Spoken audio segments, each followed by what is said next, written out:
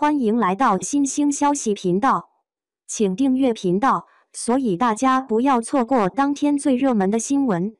我们今天的时事通讯包括以下内容：白鹿临江仙蓝衣造型曝光，仙气十足惊艳，新剧北上将播引期待。不知你们是否发现，一部电影中一个人的形象除了与他的身体素质相关外，他的穿着打扮也是一个很重要的因素。白鹿的古装造型一向都是顺风顺水，不管是皓月泛星还是临江仙，她都能脱颖而出，并且在一条非常漂亮的街道上走来走去。白月泛星里的白鹿是化妆和化妆的完美组合，而临江仙里的她就是化妆的典范。而在拍摄过程中，画面中的蓝色调更是清爽优雅，令人留恋。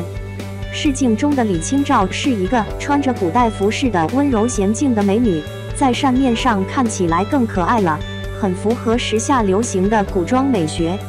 最近几年，顾影自恋的女主形象也恢复了从前及早年的精致活泼，一袭青衫的白鹿在镜头前显得仙风道骨，但在自拍照时，她又变回了那个调皮可爱的小女孩。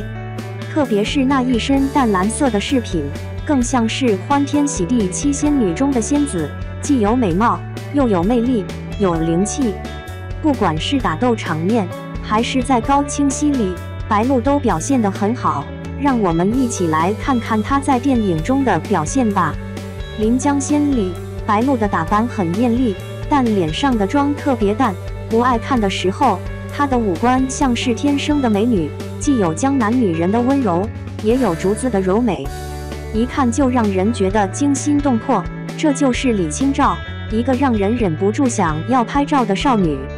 白鹿影视公司现在有2部电视剧要上映，一个是《白月繁星》，一个是《北上广不相信眼泪》。而临江仙，如果一切正常的话，最早也要等到明年中期。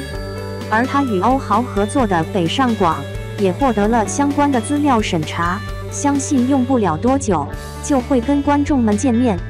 北上广是根据徐则臣的同名小说，通过描写一伙青年男女从相遇到相识，再到分离再重逢的故事，展现出他们对本民族的文化认同感，以及对国家精神的继承。运河两岸青年迅速崛起，他们已是社会各界的骨干力量，他们以自己的方式回报家乡和社会。白鹿扮演的是女主夏风华，从上学到成年，她都是一头飘逸的秀发。这部电影是白鹿在《警察的荣耀》后的又一次担任男主角。与她合作的欧豪名气并不大，但在圈内有很好的名声，而且他的演技也很好。北上广中不仅有强大的主演，更有强大的阵容，有强大的阵容，再配上强大的阵容，相信这部电影上映后会成为一场盛大的表演盛宴。不管是男1号还是女2号，都会吸引不少人的目光。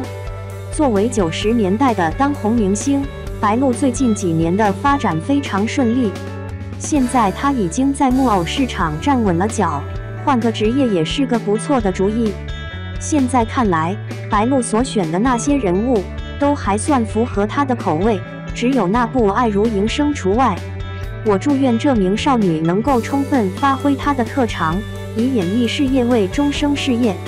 白鹿在新剧《临江仙》中虐恋曾舜晞，造型曝光。去年白鹿和罗云熙联袂出演《长月烬明》，爱如阵营和王鹤棣联袂出演，再加上张凌赫和王星越联袂出演的《宁安如梦》，这3部电视剧都是大热的，让她在娱乐圈中的地位彻底坐实。现在她正和莲花楼曾舜晞一起拍一部新片《临江仙》，这2部戏都是新戏，却被人取笑。一是一位身穿红色长裙的仙子现身，篮子形状的头饰被网友们嘲讽成了扫帚饼，上面还长着一团红黄相间的疙瘩，有人说这是一盘番茄炒蛋。而另外一张则是一张白鹿在土壤中显仙的照片，两边各有一根长长的辫子，一直垂到胸前，被网友们调侃成了龙须。一开始，《临江仙》中的白鹿、曾舜晞两位主演备受瞩目。随后，作为监制的吴谨言，因主演《墨雨云房》一炮走红的王新月，也在《临江仙》的剧照中现身。网友发现，吴谨言的前夫梁咏琪，还有他的表姐陈星海，都在《临江仙》中饰演过，这让网友对这部电影充满了无限的期待。网友们对此充满了期待。然而，《临江仙》从4月份开始拍摄，就一直被人诟病，比如《白鹿原》中的神仙，比如赵昭仪中的女主角，最近又因为《白鹿原2》的新造型而受到了不少人的嘲讽。第一组照片是《白鹿原》上的仙女穿着一身红色的长裙，留着白色的胡须，从于荣光的手里拿到了一把剑，看起来就像是在参加加冕仪式。但是，当人们看到白鹿原的时候，就会注意到她头上戴着一个篮子形状的头饰，上面系着红色的丝带。很多网友都在抱怨，就像是在扫地，上面还有一些金色的斑点，看起来就像是一道番茄炒蛋，让人看不懂剧组的审美观。尽管上面布满了不规则的金黄色方块，还有一些网民说，这张照片看上去就像是一道番茄炒鸡蛋，而且他们也不明白剧组的审美观。白鹿满脸痛苦，不停地挣扎，最后还是曾舜晞的师傅救了他。曾舜晞抱着白鹿晕倒在曾舜晞的怀中，这一幕很感人。但有网友发现，白鹿的头发梳成了一个可爱的丸子头，2个小辫子垂在脸颊两侧，还有一根长长的辫子，看起来很是怪异。然而，网友们却发现，白鹿的头发虽然梳成了一个可爱的双髻，但两边的3股小辫子却被网友们嘲讽成了龙须。说来也奇怪，白鹿的那条麻花辫居然被曾舜晞当成了自己的玩物。曾舜晞调皮地把白鹿两边的2根麻花辫拧成一团，塞到自己的耳朵上，弄得白鹿跟个超级大胡子似的。白鹿无可奈何地指着镜头，对曾舜晞说：“我被监控拍下来了。”《临江仙》是一部关于玉佛寺静云派的女弟子李清月白鹿饰演。她出生低微，天资不高，相貌也不出众，但聪慧过人。后来被9天星辰丹峡谷隐虚店店主白九思曾舜晞看上，2人结为双修道侣。